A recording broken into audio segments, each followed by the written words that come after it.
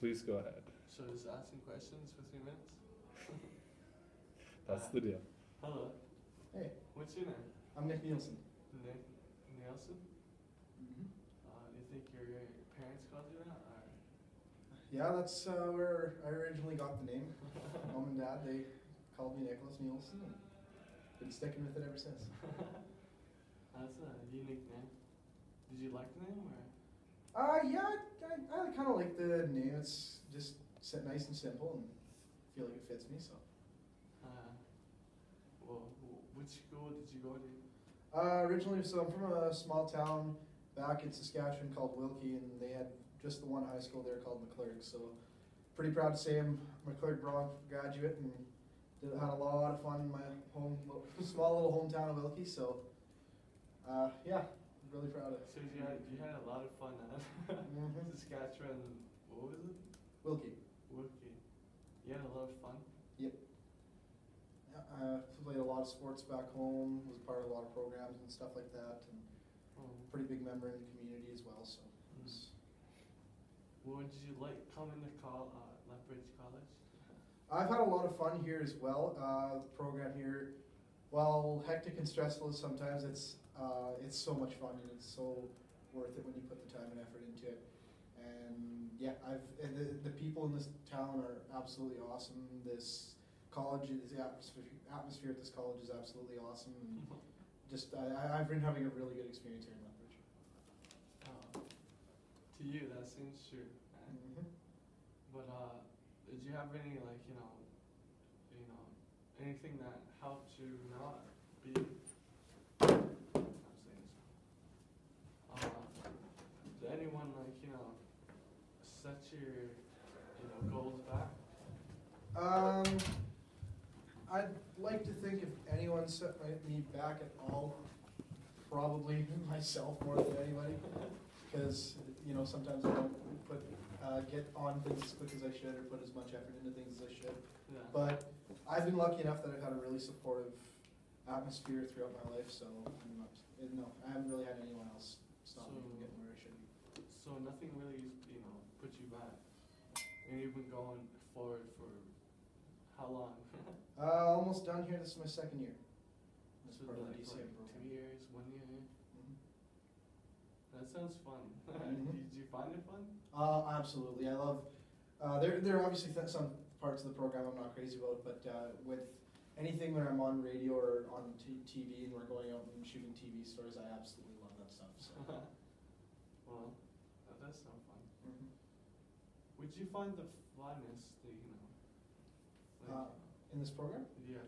Probably the live anchoring we've done for TV. Though the most fun thing we did was just this weekend where we covered ACAC championships and we got to do our play-by-play for all the basketball games throughout the whole weekend and stuff like that. It was such an awesome atmosphere. All the fans were going nuts.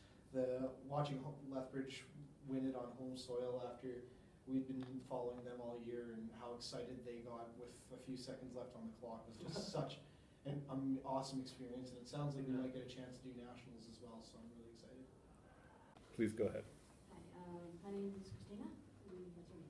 I'm Satchmo. Nice to meet you. So it's a little bit late in the day. So you went to school here? Or?